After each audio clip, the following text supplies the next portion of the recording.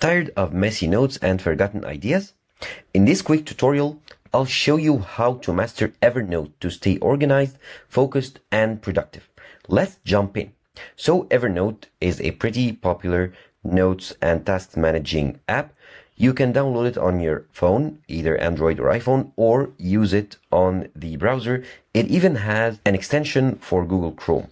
So once you go ahead to evernote.com and create your account, your main dashboard will look something like this. Now, in the menu on the left, you can create a new note, new task, or event, and you have your menu items as well. Home, shortcuts, notes, tasks, files, calendar, templates.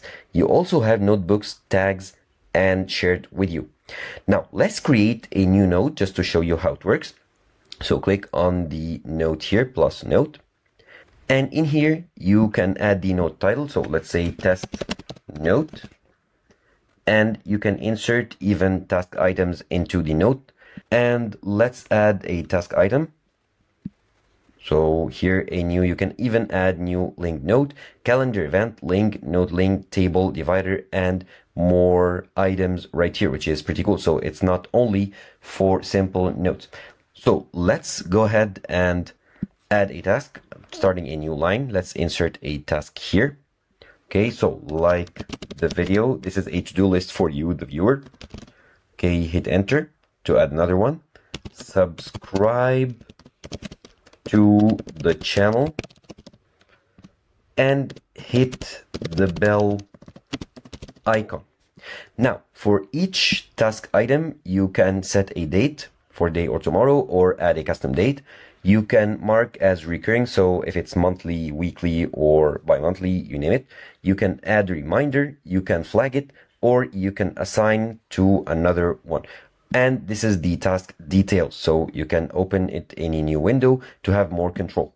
So here at the top, you have your other options. So if I select, for example, the text, I can edit the text format, the text font, the text size, color, and other settings. Now, you can notice here that it says first notebook. This is because in Evernote, notes are organized into notebooks. So you can create a notebook, for example, for your work, another notebook for your home, another one for your groceries, you name it. So let's go to first notebook, click on it, and you can see all the notes that are in the first notebook. Now, obviously, the only one is the test note that we just created. Now, if you go to the menu on the left and click on notebooks, you should see here the first notebook that is created.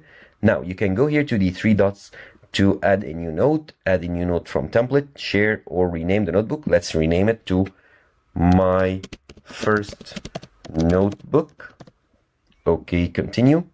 And now if you click on it, you can expand it to this view and see all the notes. Now you can share the notebook. You can click here to add or see more actions, copy the link, move it, copy it to or duplicate it, edit tags, and so much more.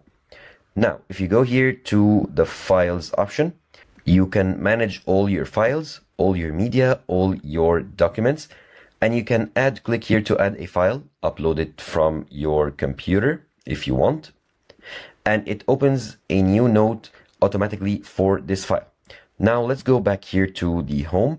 Now here are some steps you need to do in order to continue creating your account. So click on get started to continue setting up your account. This is a newly created account. Now you can add events also. If I click on event, let's say my birthday or my first TED Talk. Okay, you can add the start date, the end date, and add it to the calendar. So we have the events here, calendar. Now you can create the event. And here you have the templates. So you can add ready-made templates, which is pretty good. If I click on templates, okay, let's skip here.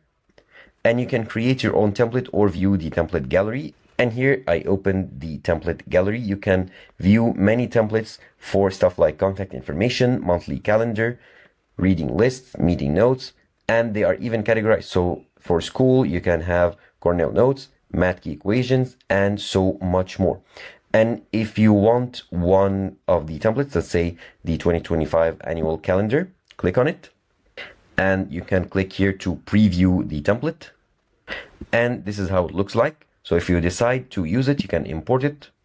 And here you can open it in the app or on web. I'll open it on web. And the template is being imported.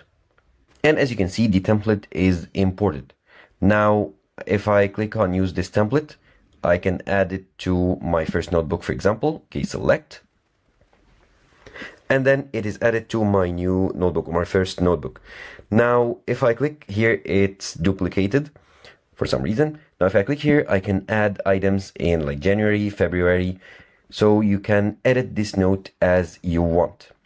So that's basically it. A quick overview of the Evernote note-taking app that you can use to manage your notes, tasks, and events.